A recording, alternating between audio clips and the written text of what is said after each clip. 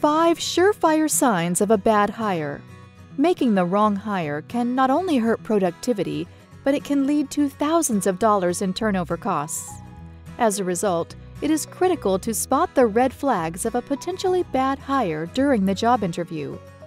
Here are 5 surefire signs that you should pass on a candidate. 1. They're unprepared for the interview. All candidates should have conducted some company research and be able to demonstrate that they understand what your company does. If they are giving generic answers that don't include the organization, they didn't take the time to prepare. 2. They're too focused on themselves. While candidates should be proud of their accomplishments, pay attention to how they speak about others. If they don't seem collaborative or throw their colleagues under the bus, they may not be the team player you need. 3. They're short on details.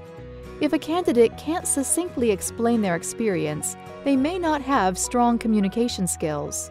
Be sure that you look for a candidate who can connect the dots from their experience to what they learned and how that can benefit your organization.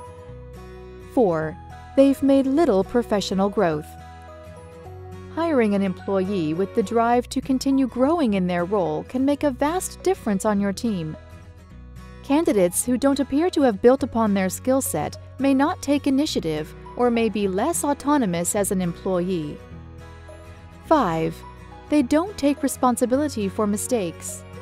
When a candidate is asked how they respond to a difficult situation at work, pay attention to how much responsibility they take in the situation. If a candidate can't take ownership of their failures, they may have trouble learning from their mistakes and improving.